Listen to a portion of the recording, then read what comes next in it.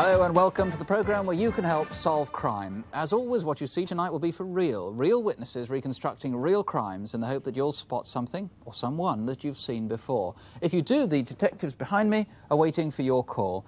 Here's the number in the studio, 01811 8055. We'll give you local numbers as we go on. Your calls will of course be treated in confidence, and if you prefer not to speak to a police officer, you can talk to a BBC researcher. And do be ready to write things down in case you do see something you recognise. Which in fact you might. Last month, well over 2,000 people called, and once again we can report some positive results. For example, last month we reconstructed an armed robbery at Church House Antiques in Weybridge, Surrey. Wallace and Mary Foster were attacked in their own home, and Mr. Foster was shot 3 times. 300 viewers called us, including criminals who were disgusted by what happened, police officers from elsewhere in the country, and people who'd simply recognised things that they'd not previously connected with the crime. As a result, Surrey police have now arrested 4 people. 1 man has been charged with attempted murder and with robbery, 1 with robbery, and 2 women with conspiracy to commit robbery. As for Mr. Foster, he still has a bullet lodged in his spine, which is causing him some pain, and he's awaiting an operation to remove it. Our appeal for information about the disappearance of Mark Tilsley produced the largest number of calls we've ever had. If you remember, Mark disappeared from a fair at Wokingham in June last year. 750 people rang with so much information that the police have put 30 more officers on the case. They have already had 2 new sightings of the man Mark was with, so we'll let you know what happens. And Lothian and Borders Police are still receiving information about the dramatic robbery in Edinburgh. The security van, which was robbed, chased and almost caught the getaway car. Come on! Jesus Christ! Come on, hurry up, will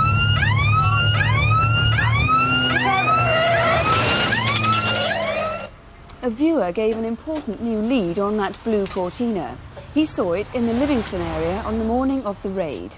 And Edinburgh Police would like the man who's rung on 2 occasions asking for Sergeant Brown to ring him again now on Edinburgh 311 3131. That's 031, the code for Edinburgh, 311 3131. And Thames Valley Police wanted to interview a man in connection with an engineering deal, if you remember. Over £160,000 in cash had simply disappeared. Well, during the programme, we had information that the man was right then imbued in Cornwall, but before police could get there, he'd disappeared. 2 days later, in the fishing village of Polruan, another viewer saw him in the Lugger pub. Finally, on the Sunday, at the Quayside Guest House, locals managed to keep him talking until the police arrived. The man has now been charged with theft of cash. And a viewer in Devon has turned up some of the chairs that were stolen from the other end of the country, from Edinburgh, the district council. The viewer, an antique dealer, realised he'd bought a dozen of the chairs. They're now safely under lock and key in the police station at Barnstaple, where the jailer, Mr. Bush, is obviously taking no chances. If you've seen any of the remaining 52 chairs, we'll be waiting for your call. Now, before our first reconstruction tonight, an urgent appeal.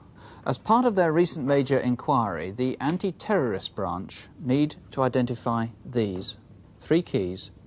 One of them, a mortise-type key, has M200M embossed on it, and the well-used Yale with the plastic cover has the letters KIS printed on one side.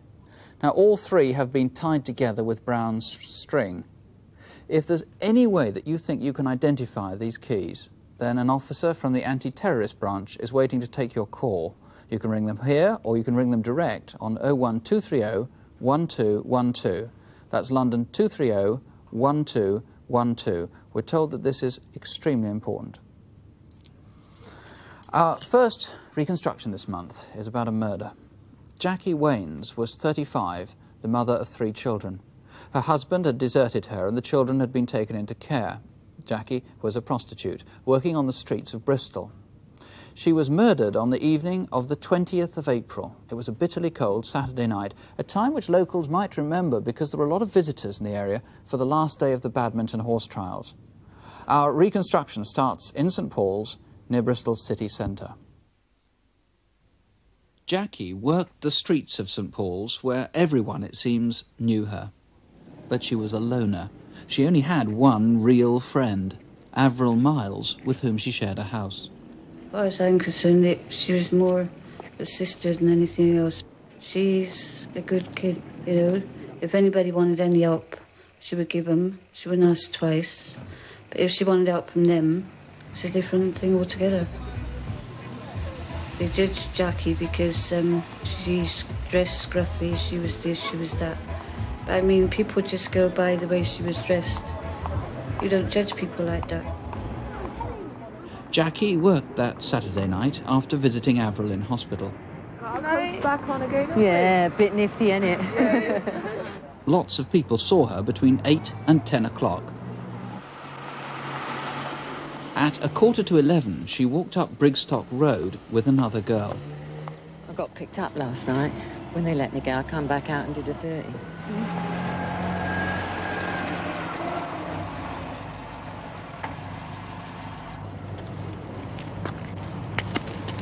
The red Cortina was parked on the corner of Hepburn Road where Jackie lived. Since she got straight into the car without negotiating first, her friend wondered if Jackie knew the man. She remembers him as having curly blonde hair.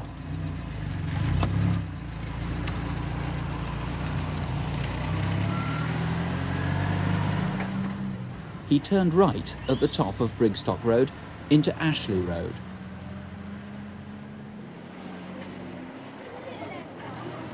By 11:10, Jackie had returned to the area, Ashley Road in the middle of St Paul's. A prostitute saw her on the other side of the street, getting into a small escort type of van. She didn't see it drive away. 10 minutes later, when she looked again, Jackie was walking the other way, up Ashley Road. It was the last time she was seen alive. At midnight, 9 miles away, some young men were on their way home from a night on the town. They pulled into a track off Perrin Pit Lane, a country road near Frampton Cotterell.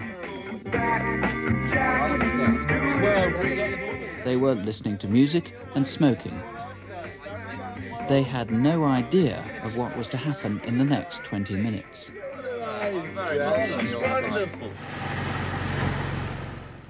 At 12:10, Mr. and Mrs. Shilson passed the end of the track where the boys were parked. Look at that chap ditching rubbish. You ought to take his number and report him to the council. The van must have parked only yards behind the boys, yet they hadn't noticed it.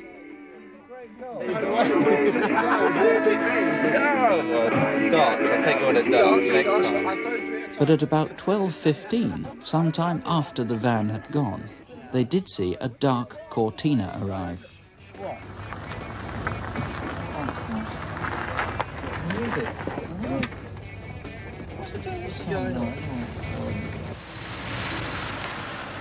At 12:20, Craig Howell and his girlfriend Julie passed the same corner. They too saw the Cortina, and then they saw what looked as if it could be a body. Julie turned the car round further down the lane, but by the time they got back to the spot, the Cortina had gone.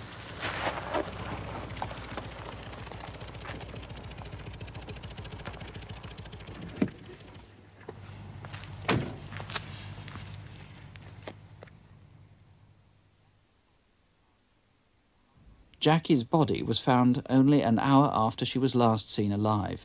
She'd been stabbed several times.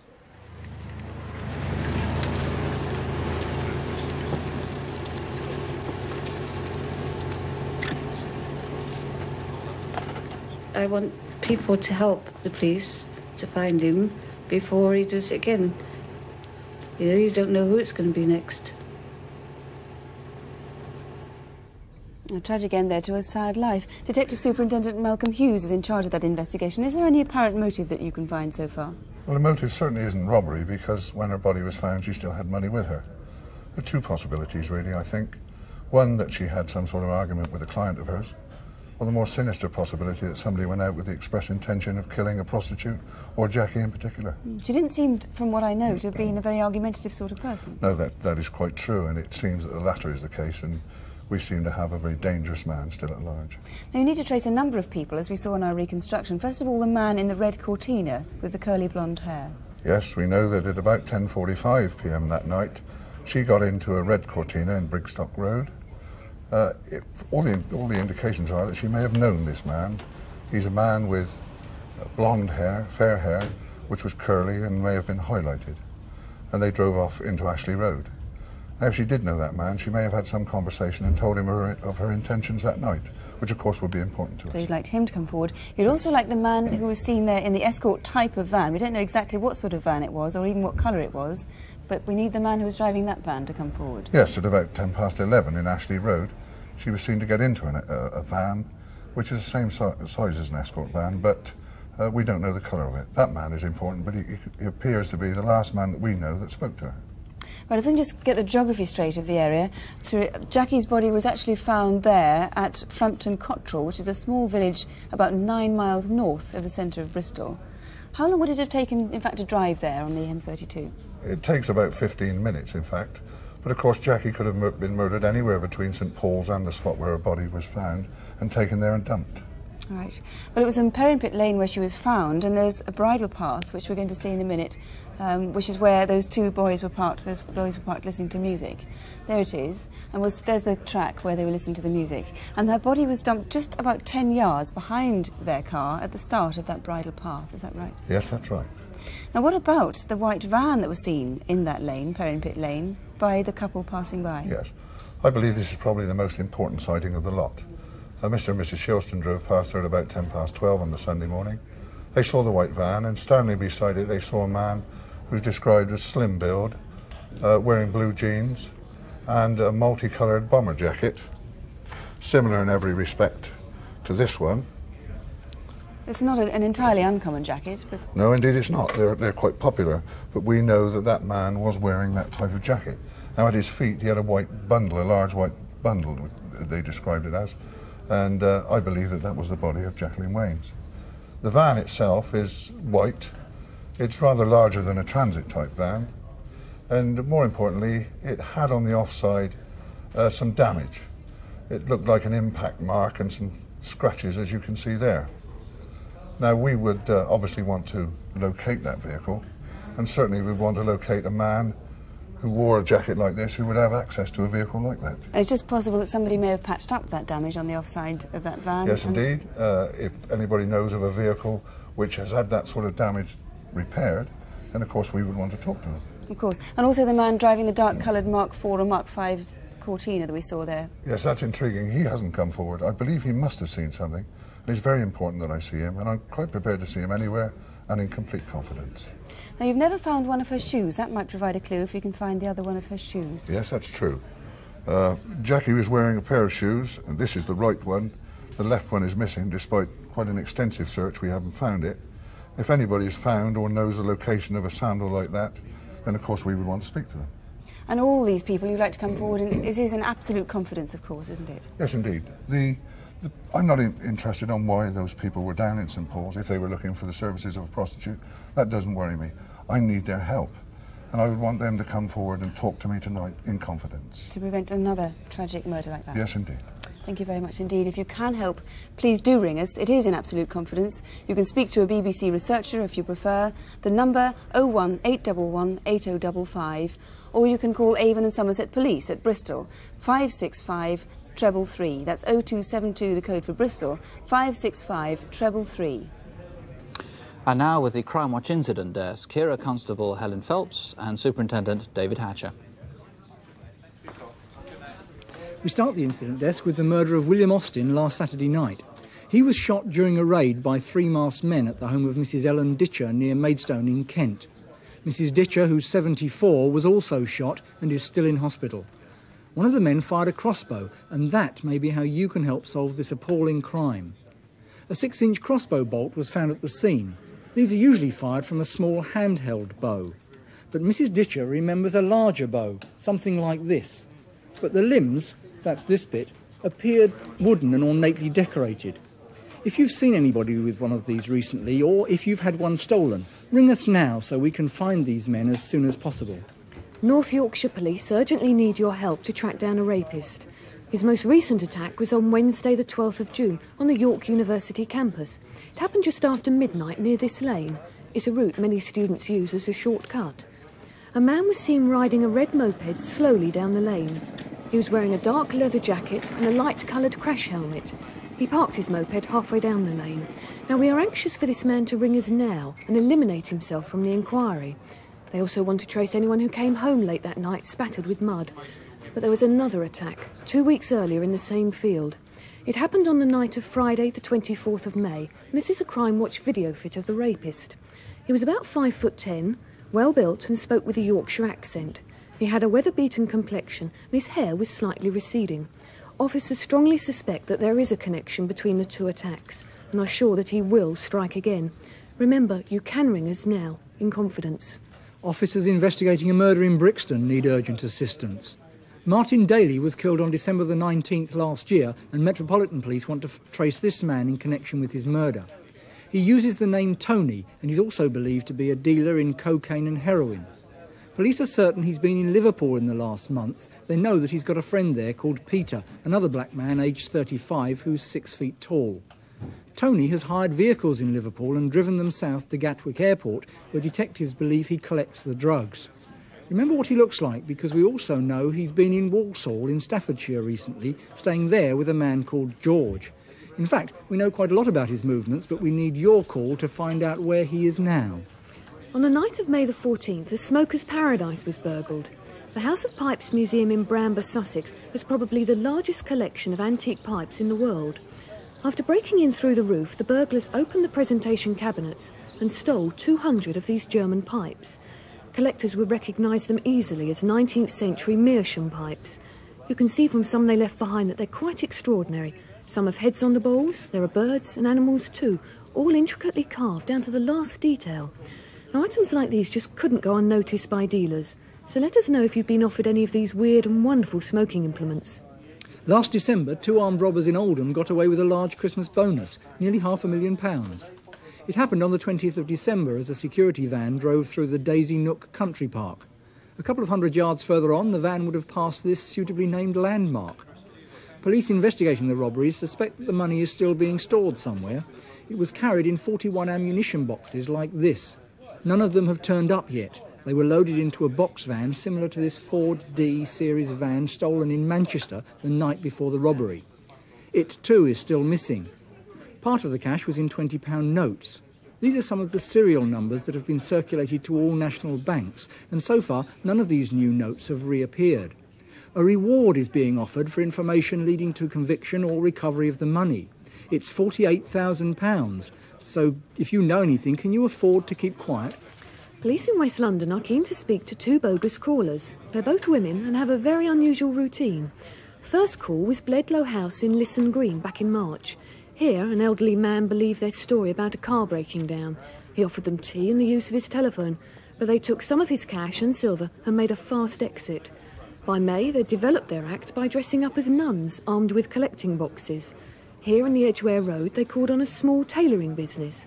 One kept staff talking, whilst the other snatched an envelope containing £600. In early June, they were in Parkway in Camden Town, where they stopped for lunch at the Golden Grill restaurant. The owner found their behaviour odd, especially when he noticed one had jewellery and eye makeup. Both are in their 30s and noticeably short, about 5'2". One has ginger hair and a soft Irish accent, and the other has dark hair and a London accent. They were last seen just 9 days ago, joking with a man in the front of a yellow transit van, just off Oxford Street.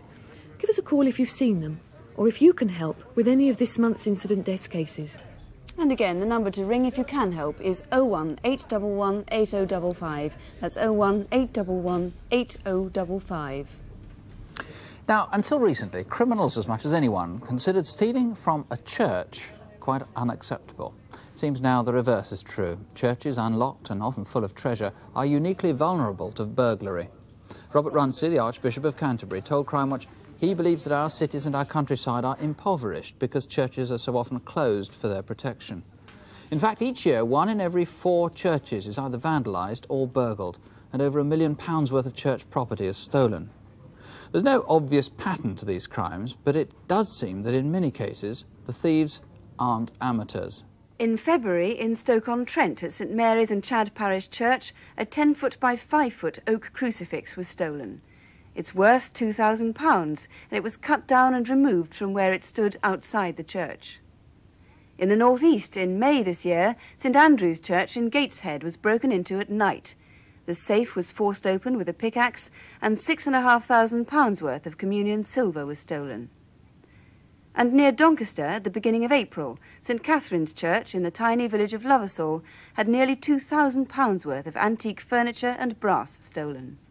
The real mystery about these thefts is where the criminals sell the items that they steal. There has to be a market. You're about to see a reconstruction which involves two thefts, one in Gloucestershire and one in York. On the face of it, they're quite unconnected. It may prove they're more than a coincidence that the relics stolen are very similar. The story begins in Tewkesbury in Gloucestershire. Tewkesbury Abbey on a winter's afternoon. It was Monday, the 28th of January. Among the Abbey's most valuable relics is this 14th century Madonna and Child. It's valued at £34,000 and one of only two in the world. The handyman, Malcolm Isles, noticed two men in the Abbey that afternoon. They appeared to be taking a rather closer interest in the layout of the church than most tourists do. One was about 5'8" with dark hair, and the other was taller with light collar-length hair.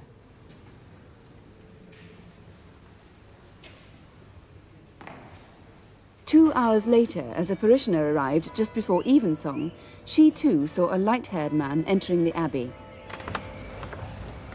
Good afternoon. Good afternoon. Thank you. He seemed rather well-spoken.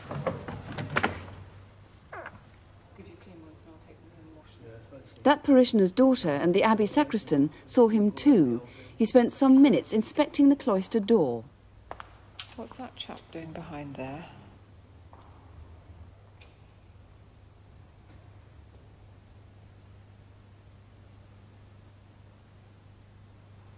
"6 p.m. The sacristan shut the abbey as usual. Police now know that sometime that night a wooden bench was used by someone as a ladder to one of the windows.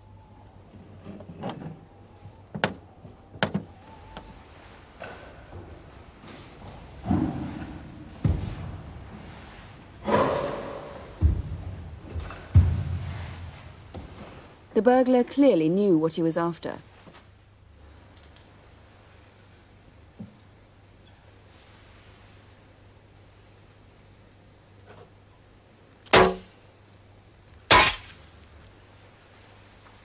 He'd got to the Madonna and Child despite the specially toughened glass.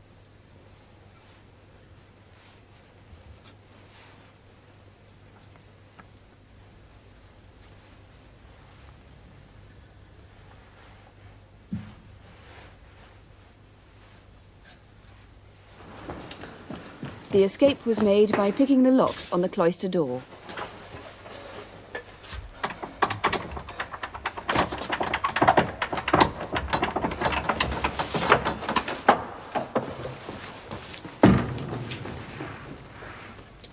York, 5 months later, Friday the 14th of June. St Olave's Church, Marygate, is 11th century, an active place of worship and a tourist attraction. The vicar, the Reverend Alan Heslop, and a local architect arrived at 2:30. The new roof of the Lady Chapel needed a final inspection. While he was up there, the architect recalls hearing the organist practicing.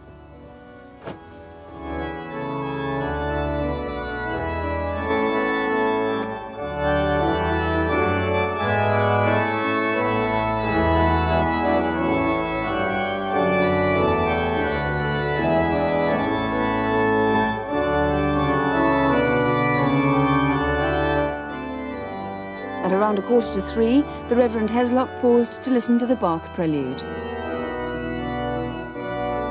There was one other person enjoying the music, a local visitor who also remembers admiring the alabaster Madonna and Child, an 18th century statue greatly valued by the parishioners.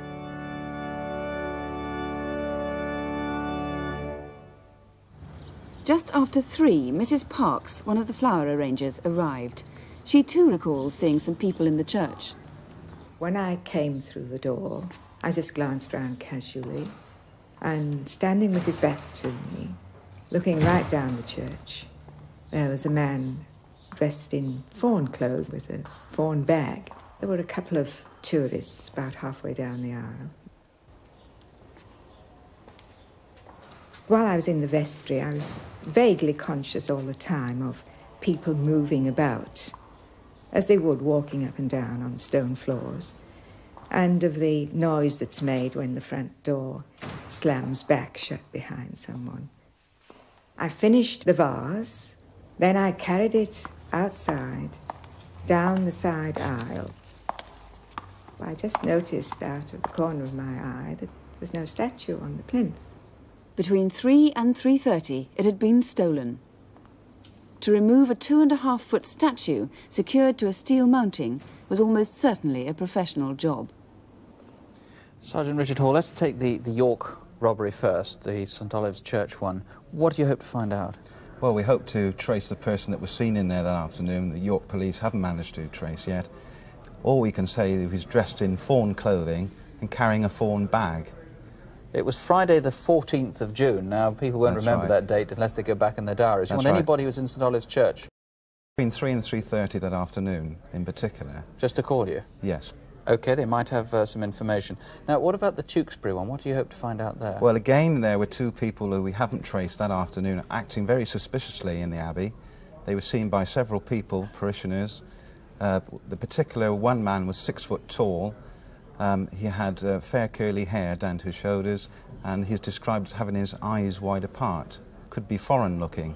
We're anxious to trace him and a smaller man with dark hair who was seen with him, acting suspiciously, in fact, by the doorway where the offenders escaped. Did he have a foreign accent? He had what described as a good accent, cultured accent. Right, OK. Now, the Madonnas themselves, if they've been sold to a dealer, what would they know about them? How would they recognise them? Well, the small Madonna from Tewkesbury Abbey is thought to be only one of two in the world at the present time. It is slightly damaged. The offender may not have known that when he stole it, because I think he stole it to order. It's got a slit in the back of the ivory running about 4 inches from the base. Right, and what about the York? The larger one, the crown on the child is been damaged in the past and has been stuck on. So there would be evidence that it's been repaired. Right. That's 2.5 feet tall. Now, for somebody to steal this, you say they stole it to order. This is organised.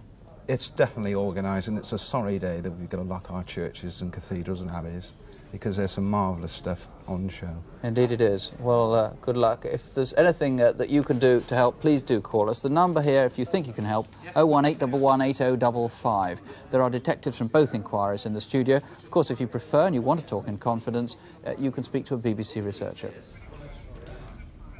Well, now the Crimewatch protocol. There are 3 people police need to trace tonight. With the details, David Hatcher. Our first face is a familiar one. His real name is Sidney Noble, but you're more likely to have heard his nickname, Dr. Death. In April, he went missing from an open prison where he was serving a 10-year sentence for drugging old people and then stealing their money. Since May, 6 similar offences have been committed from Southend to Weston-super-Mare. The man, who usually arrives by taxi, pretends to be interested in property or gardening. When he gains entry, he says he's a doctor, able to treat rheumatism. Sidney Noble is 57 and 5'7". He's got tattoos on his right forearm saying Stan and Vicky and a picture of a swallow. Now make sure he doesn't fool you. He looks quite smart and is well spoken. And ring us now if you've seen him. We also need to find this man in connection with an elaborate fraud which involves conning unemployed people out of large sums of money. This advertisement has appeared in newspapers all over the country, offering skilled jobs in Indonesia, working for a company called Anglo-Dutch Overseas Development.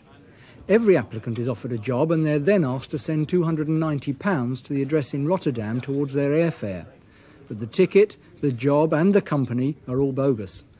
We don't know this man's name, but we do want to speak to him about this inquiry. He could be anywhere in the country, so if you've seen him or if you know his name, please call us. And Warwickshire Police want your help to find this man. Keith Alfred Hunt was the managing director of the Exchange Securities Group of Companies. The total investment in this business was £15 million. Mr. Hunt disappeared from his home in Warwick in April 1983. He's 6'3" and has light brown hair. He's also well-spoken and smokes cigars and a pipe. He may still be in Britain, but he could be abroad by now. So if you're off on holiday and you see Keith Hunt by the pool, let us know when you get back. You can't miss him. He weighs 18 stone. If you see him, or any of our photo call faces, phone us now. And the number 01811 8055, 811 8055. Our last case is an armed robbery which happened just under a month ago. At least 4 men, 2 of them armed, attacked a Securicor van in St Albans. They escaped with well over £100,000 in cash. For security reasons, we can't show some of the fine details of the robbery, but as you'll see, there are many ways in which you might be able to help. The date was Saturday the 15th of June. That was the morning the papers had their first reports of the TWA hijack, which had started the day before. Although the robbery took place in Hertfordshire, our reconstruction starts in London. Just around the corner from the busy junction at Bounds Green tube station, sometime between 10 p.m. on Thursday the 2nd of May and 2:15 the following afternoon, a red Ford Cortina was stolen from its parking place in Oak Lane.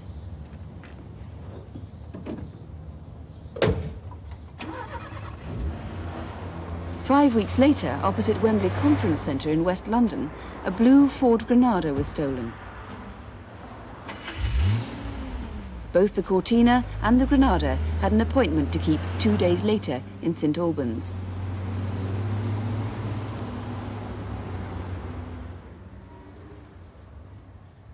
On the morning of Saturday the 15th of June, the day of the robbery, the manager of the Co-op Dairy in Burley Road arrived as usual at around 8 o'clock.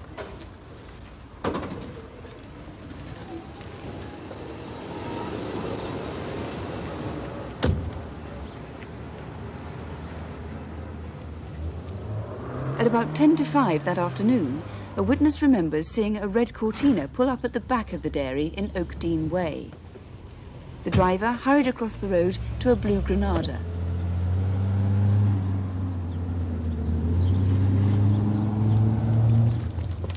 Half an hour later, a witness remembers seeing 2 men walking past Alban Court towards the dairy next door.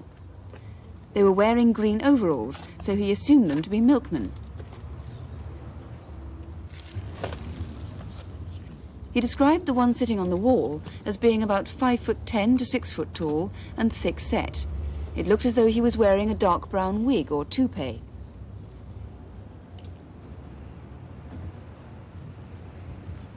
Another witness also saw the 2 men as she was waiting for a taxi. She had a good look at the other man. He was about 5'8" tall, with dark brown greying hair under his woolen ski hat, and she noticed in particular that he was wearing rubber gloves.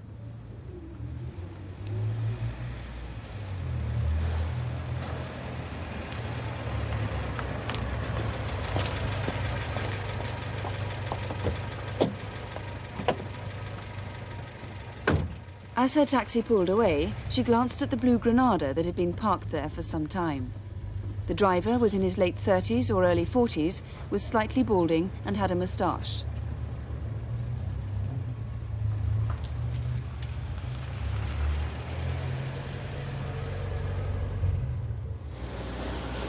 It was just after 5:30 that afternoon when a Securicor van drove up Burley Road towards the dairy. The driver only vaguely noticed a milkman apparently washing the manager's car as he pulled up to make his regular collection of the takings.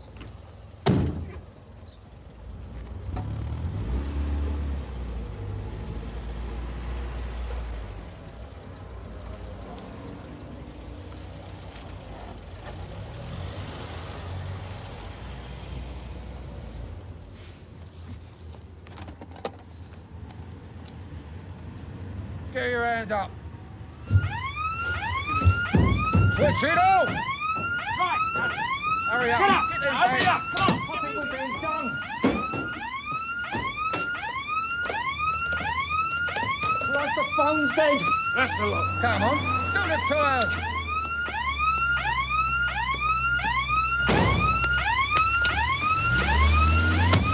Stay there!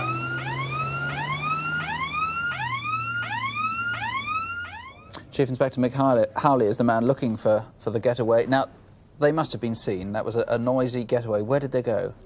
Well, they turned right out of Burley Road into Castle Road, right into Ashley Road, across the Hill End Hospital roundabout, into Drake's Drive, and then left into Selvarns Lane. Were they seen on that route, as far as you know? Yes, they abandoned the Blue Granada on the car park of the Squash Club. The vehicle was seen to contain 2 men. It was followed at that time by a white, family-sized hatchback, which we believe may be connected. Now, we know the numbers of those cars, and you've actually got number plates from them. Yes, both the vehicles. The red Cortina bore the false index plate VSE 115X. The Blue Granada A724 SJD. Now, most reputable companies that make up these plates keep records, so obviously we're appealing to anybody who may have remembered making up these plates. Right. Now, the men involved, you've got a very good description of at least one of them. Yes, the second man, the video fit, is described as mid-40s, a long, chubby face, dark hair, approximately 15 stone, believed to be wearing a wig. So his hair might not actually be dark. That is correct. Right, and you've got a good description, not quite so good, but a good description of a second man. Yes, the second man, slightly smaller. This is the one with the pistol. Probably 5 foot 8 inches. He was wearing a balaclava. He's slightly slimmer in build, ruddy complexion. Right. You recovered some of the bags in which the money was stolen. Tell me about that.